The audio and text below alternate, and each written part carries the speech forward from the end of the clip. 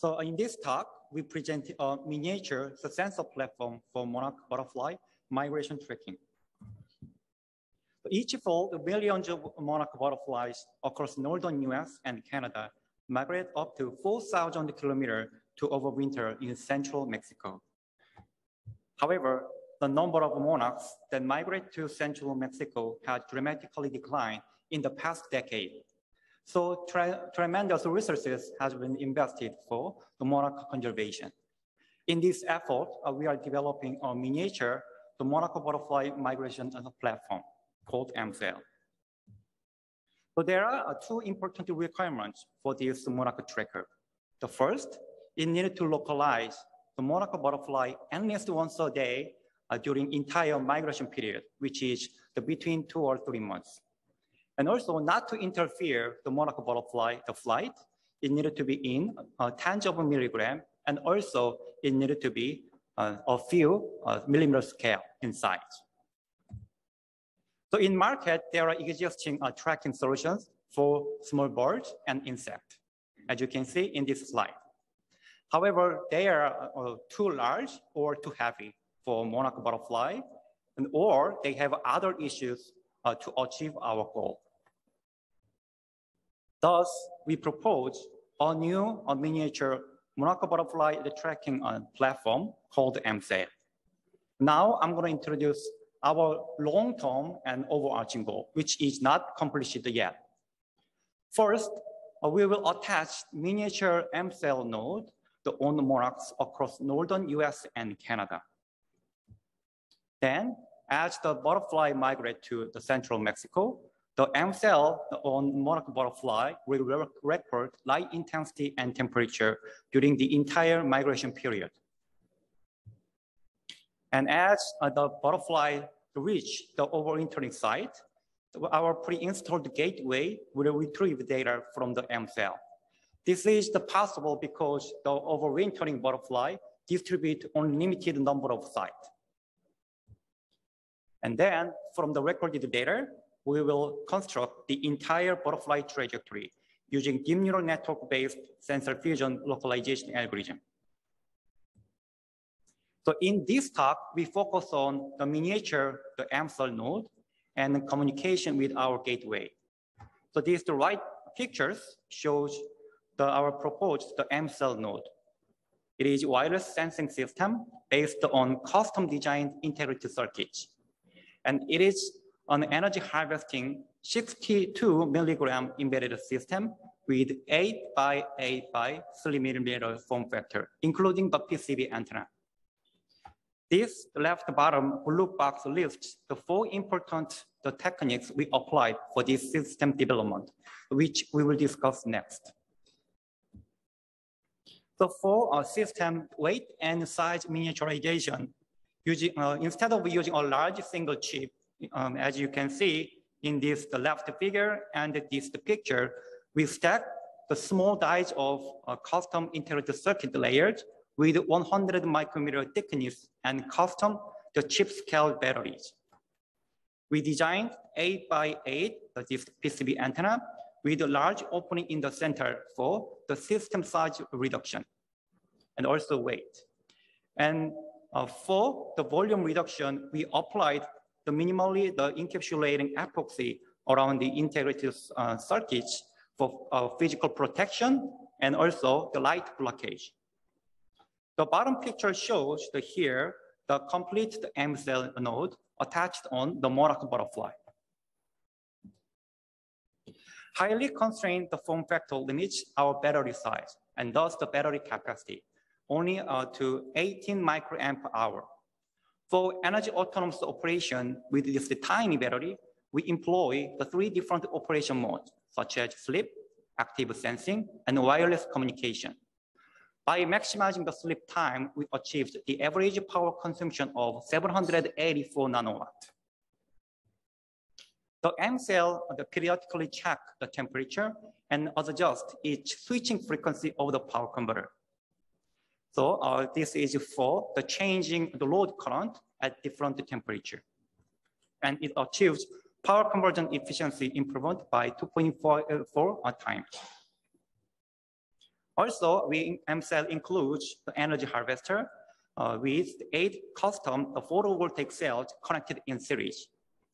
So, and it does not have any switching operation, so it can achieve high efficiency and directly charge the integrated battery. Compared with the state-of-the-art, the fully integrated energy harvester, it achieves higher harvesting efficiency. We tested this mSAIL by placing it next to the window under the natural light. And this graph shows the light intensity in orange and the battery voltage in blue, measured by mSAIL for 1 week period. As you can see, the blue line, the battery voltage, repeatedly charged to 4.25 volt, which demonstrates the energy autonomous operation under a natural light. This, we also tested our mSAIL in more aggressive temperature, the range, which is -5 and 60 degrees in C. We control it using our temperature chamber. We also added a 5 kilolux, the light source, and then turned on 12 hours per day, which is weaker light condition compared with our target outdoor light environment. So as this graph shows, measured temperature and battery voltage again by mSAIL for 1 week period. And as you can see, this blue line shows repeatedly charging the behavior, which also demonstrating the energy autonomous operation. The highly constrained form factor also limits the memory space up to 16 kilobytes for data storage. However, our algorithm, the localization algorithm, requires the 1 minute sensing interval for light intensity and 32 minutes for temperature the sensor.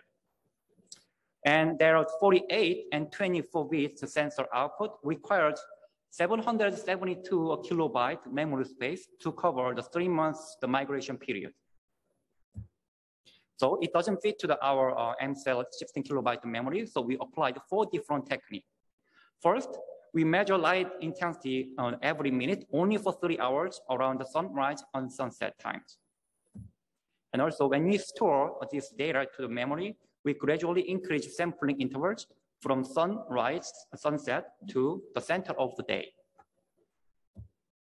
And third, so we also convert our integer, the raw integer sensor output to the log2 representation and results the memory space and save the memory on space.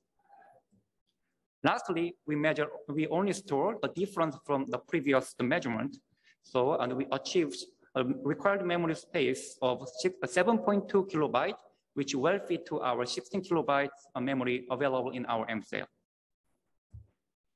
We applied this proposed compression technique to our target localization algorithm and then compared with original uncompressed data.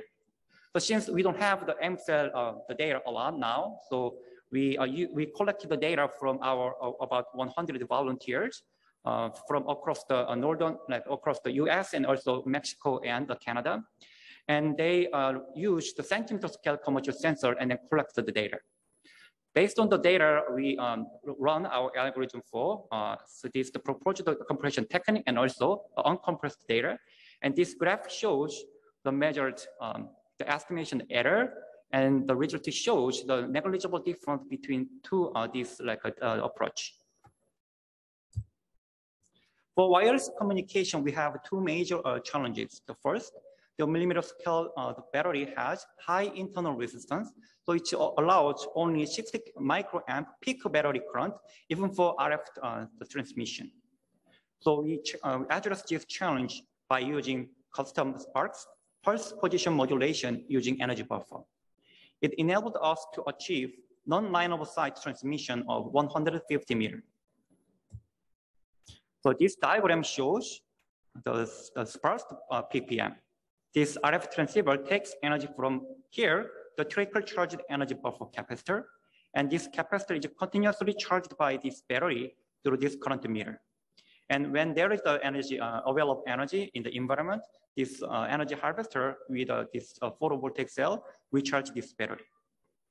As you can see here, the charging time is much longer than actual the pulse duration. So the transmitted signal appear as sparks in time domain.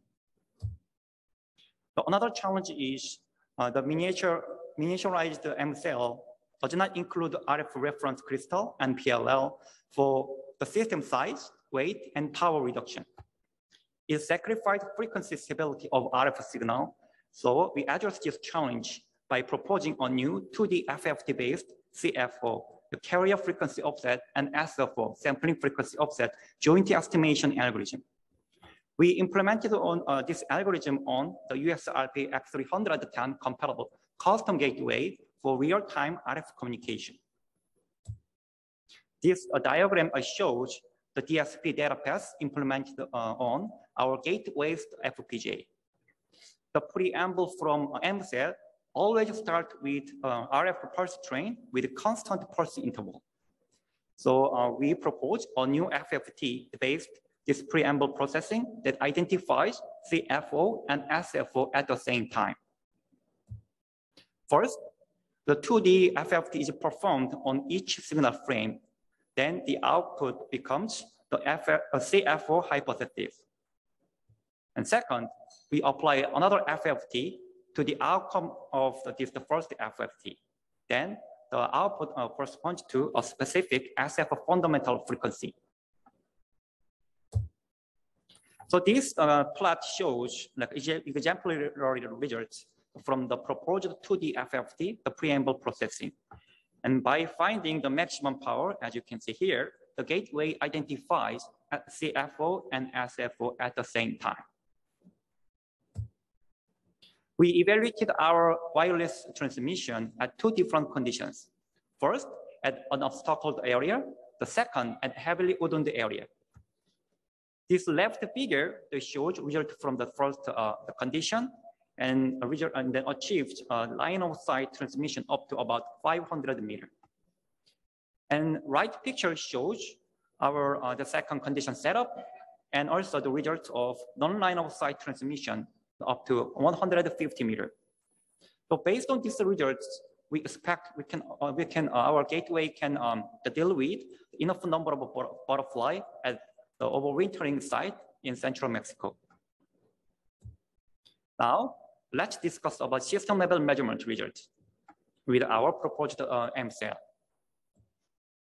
So we tested our full system operation using mSAIL attached on a live monarch butterfly in a botanical garden for 2 days. This picture shows the mSAIL, the node attached on monarch butterfly, and we kept this butterfly in this outdoor cage for 2 days. And this bottom right picture shows the centimeter scale we use for our reference. And the bottom middle picture shows our gateway. This graph shows to measure the temperature data by mSAIL in red and also reference sensor in green. So as you can see, the temperature data agrees very well between the 6 p.m. to 6 a.m.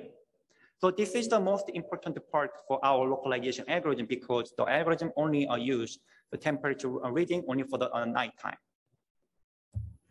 This is the measured light intensity and also the data from the mSAIL in red and then data from reference sensor in green. And as you can see, the data shows good agreement during this sunrise here and sunset times here. And this is the most critical part for our localization algorithm. The quality of our measurement was evaluated using our target algorithm, which was proposed in 2020. And this algorithm takes light and temperature reading from our mSAIL and compute likelihood of the coordinate using two neural network.